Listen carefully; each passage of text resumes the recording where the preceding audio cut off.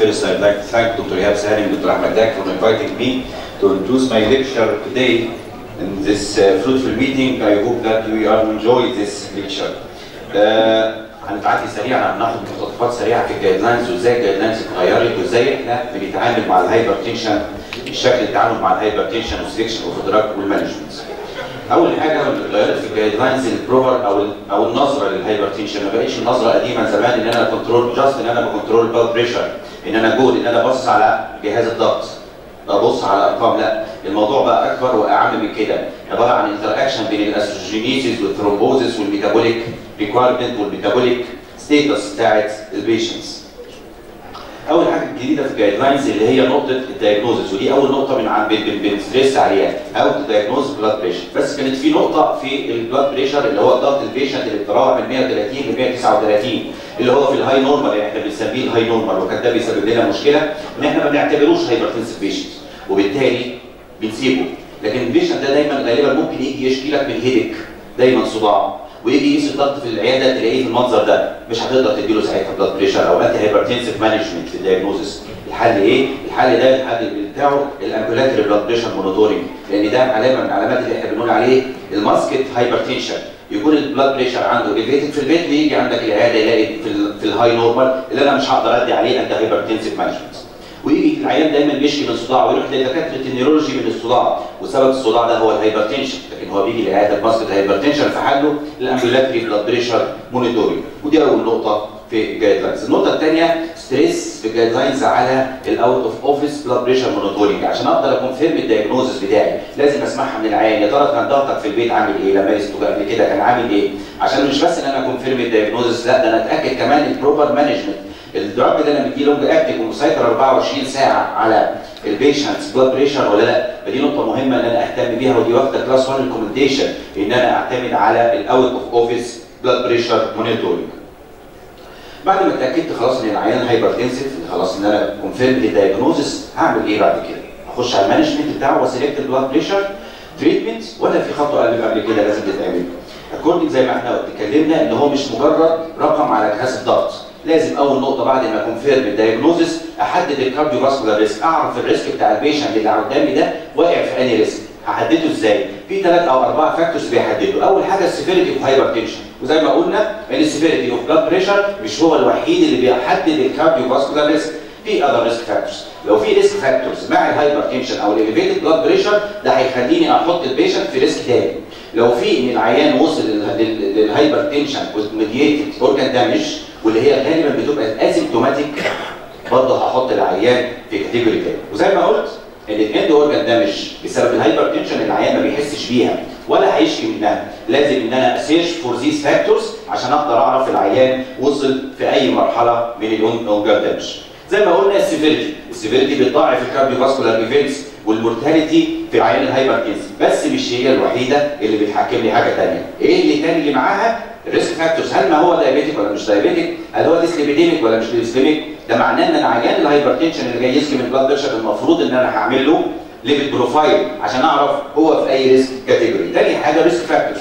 قاعده الريسك فاكتورز اللي بتتواجد مع الهايبرتنشن ان 1 زائد 1 ما بيساويش 2، ممكن يساوي 5.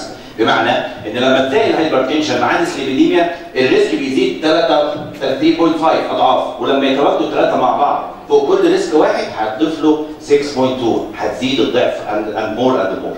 معنى كده ان انا لما العيان يجي لي هايبرتنسيف انا مش هعتمد على البلاد بريشر بس، انا لازم اسيرش فور اذر ريسك فاكتورز. وغالبا في معظم الحالات العيان اللي بيقول ان انا مش دايابيتيك اعمل له بس تشيك للبلاد جلوكوز ليفل، هتلاقي ان العيان ده دايابيتيك فعلا وهو ما كانش يعرف.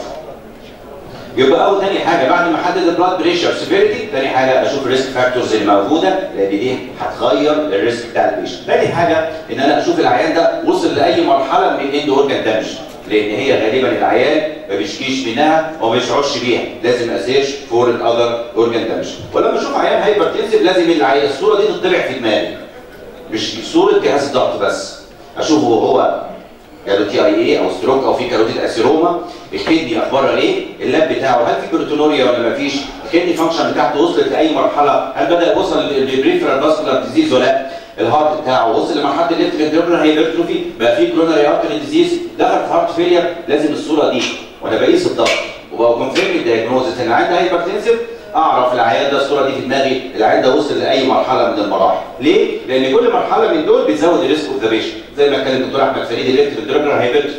مجرد العيان يكون العيان الهايبرتنسيف اللي عنده ليفت فنتريكولار هايبرتروفي ده انكريز انستنس اوف مورتاليتي 6 اضعاف، وانكريز 6 فولد ان هو يخش بعد كده في هارت فيلير وذ ريديوز ديسكشن فراكشن 6 اضعاف.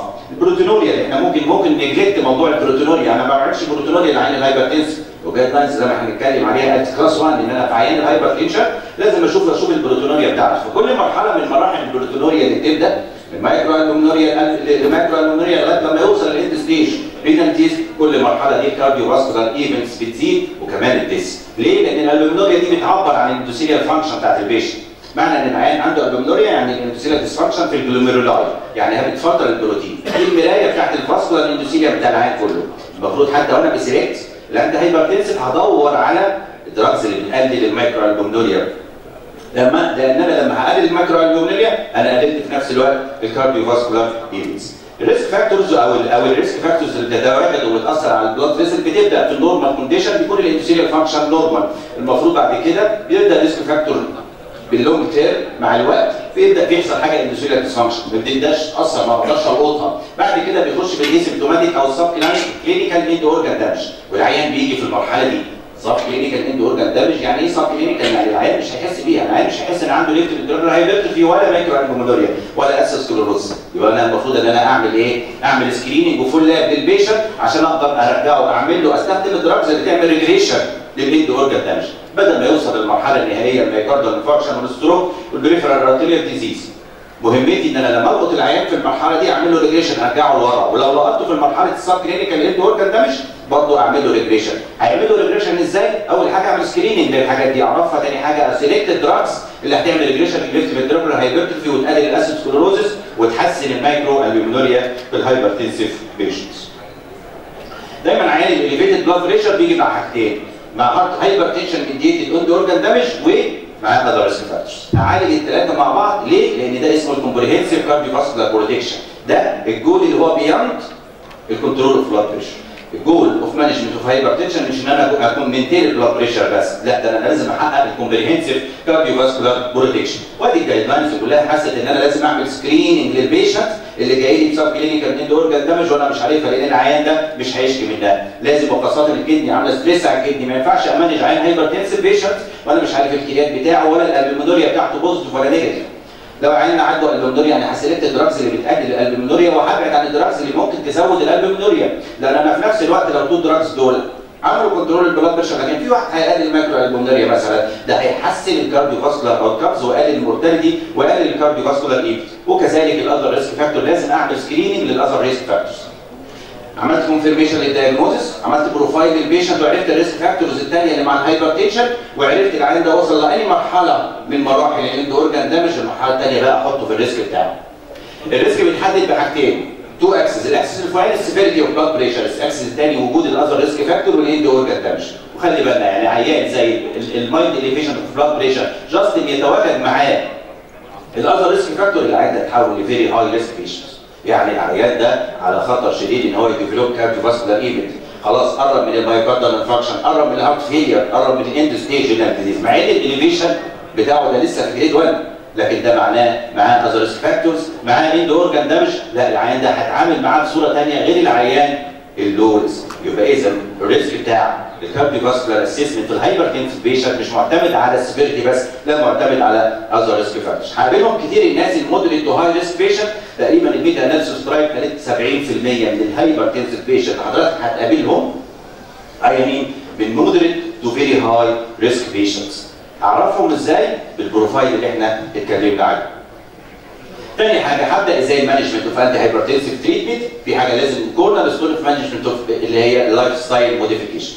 في ناس اللي هم اللو ريسك هبدا معاهم هجرب معاهم اللايف ستايل موديفيكيشن شهر شهرين لغايه ما نصلحهم. الناس الهاي والمودريت هاي ريسك اللي انا خايف على الاند اورجان دامج بتاعتهم والكارديو فاسكولار ايفنتس عاليه، لازم هبدا اللايف ستايل موديفيكيشن توجذر ويز دراج ثيرابي. مش هنتظر اللايف ستايل موديفيكيشن لان ده العيان ده هاي ريسك. طيب هختار عليه drugs and treatments. في 4 classes mainly بيتا بلوكر والراس انهبيتور والكالسيوم شانل بلوكر والسايزايد. هل الجايد لاينز فرقت بينهم ازاي؟ لو رجعنا للتايم لاين والهيستوري بتاع المانجمنت اوف هايبرتنشن، بدايه اول دراج اكتشف في الهايبرتنشن كان السايزايد، بعدين بيتا بلوكر، بعدين كالسيوم شانل بلوكر، بعدين الايس، بعدين الابس. ودي الدرايز اللي اتعملت على كل الكلاسز اوف انتي هايبرتنسيف فيرسس البلاسيبو. كلها اثبتت ان كانت الفيرست كورنر ستون اوف مانجمنت كانت دايوريتيك والبيتا بلوكر لغايه الجايد لاينز لغايه 2005 2010، وكانت دي واخده الابر هاند. لكن لما بدات الدراجز الكلاسز دي تخش مع بعضها مش فيرسس البلاسيبو ويقارن ده مع ده، بدات تحصل حاجه غريبه قوي، ان الكلاسز اللي كان فيها الراس انهبيتور سواء ايس او ارمز او كالسيوم شانل والكالسيوم شانل بلوكر، لما بتتحط مقارنه مع البيتا بلوكر والسايزايد كانوا هما الاثنين حتى لو حققوا نفس الجول اوف بلاد بريشر كنترول، لكن كان في نوعيه او في كلاس كان بيحقق كارديو فاسكولار اوتكمز احسن. كان بيقلل المايوكارديال ايفنتس، كان بيقلل المايوكارديال انفاركشن، كان بيقلل الستروك، كان بيعمل ريجريشن للليفت فنتريكولار هايبرتروفي، كان بيعمل دي مور بروتكشن للكدني فانكشن. ده بدات الجايد لاينز بعد المرحله دي تتغير الى حد ما، وشالت كلمه ان البيتا بلوكر والسايزايد الفيرست اند كورنر ستون اوف مانجمنت وهايبرتنشن، وحطت قالت لك اختار زي ما انت عايز بالفور كلاسز اكوردنج للبوزيشن والكلينيكال سيستمز اوبزرفيشن. لغايه في 2016 بدات الترالز دي تقوى اكتر واكتر، بدات تتغلب اكتر على البيتا بلوكر والهيدروكلور والسايزايد. قامت الجايد لاينز حطت الكورنر ستون اوف مانجمنت اند اوف انيشال تريتمنت اوف هايبرتنسيف بيشنتس الراس انهبيتور، لو هتحط معاه حاجه كالسيوم شانل بلوكر هيحط معاه السايزايد، ورجعت البيتا بلوكر ريجاردنج للكومبيننج انديكيشن بتاعتها لانها ما قدرتش تحقق الكارديو فاسكولار بينيفيت والاوتكمز بتاعتها. ودي الجايد لاينز حطت الفيرست انيشال تريتمنت ايس فور ارمز مع كالسيوم شانل بلوكر مع الدايريتيك، وحطت البيتا بلوكر انها تتحط اد اون اوفر ذيس كلاسز. لو هي استخدمت التريبل كلاس ولسه ما وصلتش للكنترول احط معاها البيتا بلوكر، او احط البيتا بلوكر لو في الكومبيلينج انديكيشن زي عيان انجينا، وخاصه في الفيميل في الشايلد بيلينج بيريود، لان ده الموست سيف عشان البيشنت دي ممكن تجيب بريجننت، فهيكون مور سيف ليها البيتا بلوكر. تاني نقطه اتكلمت عليها او كانت زي ما قلنا كان الراس انهبيتور، ودي الترايلز اللي اتعملت ان الراس انهبيشن كان هو الفاونديشن اوف كارديو فاسكولار بروتكشن، ودي الترايلز اللي اتقارنت بيها كل الترايلز اللي كان فيها راس انهبيشنز بدايه من الهوب واللايف والاسكود كانت تقدر تحقق الكارديو فاسكولار بينفيت. والاربس كمان سواء كان زرتان والفالزرتان واللوزرتان، كل الترايلز دي كانت بتحقق الكارديو فاسكولار بروتكشن بياند البلاد بريشر كنترول، وهو ده اللي غير الجايد لاينز. ده الكونتينر بتاع الكارديو فاسكولار بدايه من الريسك فاكتورز دايابيتس هايبرتنشن، تبدا تتطور ليفت فنتريكولار هايبرتروفي، يبدا كوروناري اثيروسكليروزس ونيفروباثي لغايه ما توصلها في النهايه الى الديس. كان مين اللي مسؤول عن كل الاثروجينيسيس اند انكريز ذا بروجريشن اوف اثروجينيسيس اند كدني امبيرمنت؟ كان هو الانجيوتنسين 2، وده اللي خد عشانه خد الابر هاند اوف مانجمنت اوف هايبرتنشن. وادي الجايد لاينز حتى في الكومبيرنج انديكيشنز، الناس اللي هي مثلا دايابيتيك، الناس الهايبرتنسيف ويز كوروناري ارتري ديزيز ويز هارت فيلير ويز انجينا، كانت حاطه الكورنر ستون كان الراس انهبيشن، وحطت معاهم انها يا اما كالسيوم شانل بلوكر يا اما بيتا بلوكر. دي اول نقطه. النقطه الثانيه دي الستادز اللي اتعملت على الهايبرتنشن، ودي اتنشرت في الجايد لاينز في 2018. مين اللي كانوا اندر كنترول بعد كل الدايليما، بعد كل البروجريشن اللي حصل في الانتي هايبرتنسيف مانجمنت؟ 13% وورلد وايد هم اللي كانوا بيوصلوا للجول. ودي كانت المشكله الثانيه اللي بدات الجايد لاينز تتعامل معاها في 2018، ان وان دراج ثيرابي مش هيوصلك للجول غالبا في معظم الاحيان. تعالوا نشوف الميتا اناليسيس اللي اتعملت على الترايلز.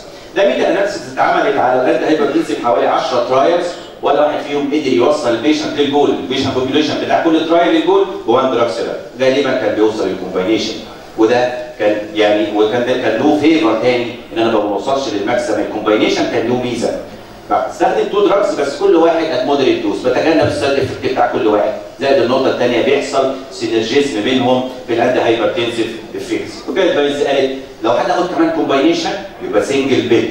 دي حبذتها الجايد لاينز ليه؟ عشان الكومبلاينس اوف بيشنت، يبقى البيشنت مش عشان ما اديلوش قرص الصبح وقرص العصر وقرص بالليل، لا انا ممكن اديله دبل او تريبل ثيرابي في سنجل بيل. عشان كده الجايد لاينز حست ان هي كلمه 1 بيل في قرص واحد. كل ما يكون الكومباينيشن الدبل او تريبل كومباينيشن في قرص واحد بيل ده هيكون افضل عشان الكومبلاينس اوف بيشنت. عشان اوصل لمرحله ما اوصلش لمرحله ان 13% هم اللي وصلوا للكنترول اوف مانجمنت بس، يعني اقول له دواير لما يكون ال 13% ده كان سببه ان انا ما بستخدمش كومباينيشن.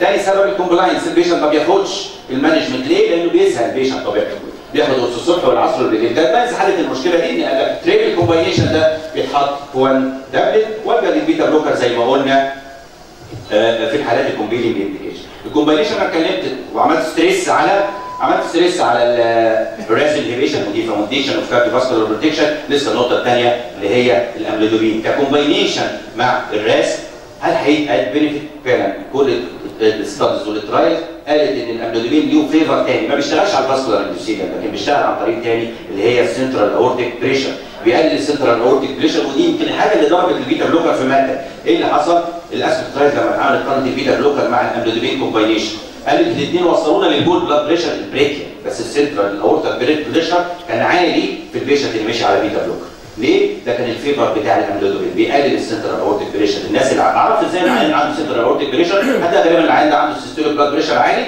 والدايستوليك مش عالي او واطي، ده معنى كده ان الاورطه بتاعه ليجن. طب هل دي فيها خطوره ان الاقي السنترال اورتيك بريشر بتاع القلب بتنزل؟ اه طبعا في خطوره. بيتعرضوا لثلاث مخاطر اساسيه. الخطوره الاولانيه بتزود الانسيدنس اوف ستروك، الخطوره الثانيه بتزود ريفت الديريبرال هايبرتروفي، الخطوره الثانيه بتزود الكوروناري اثيروسكليروسيس. ده بسبب السنترال بلاد بريشر او السنترال اورتيك بريشر عالي بيوطي طيب بيوطي البلاد بريشر. لما خلصنا خلاص بيوطي البلاد بريشر، فده الكومباينيشن بتاع الاملودوبين. طب بس عشان اقول الكونكلوجن بس ما خلصت بس الكونكلوجن.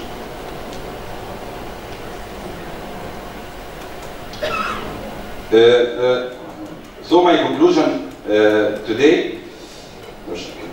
my home message: hypertension is the relationship between elevated blood pressure, thrombosis, inflammation, and metabolic effect, not just elevation of blood pressure. Out-of-office monitoring is essential in management and diagnosis of blood pressure. Cardiovascular risk is influenced by the degree of blood pressure elevation and cardiovascular risk factors and organ damage. Comprehensive cardiovascular protection is the goal beyond the blood pressure control. RAS elevation is the cornerstone in hypertension management, especially in patients with high risk. Drug combination is essential for initial therapy in most patients. And thank you.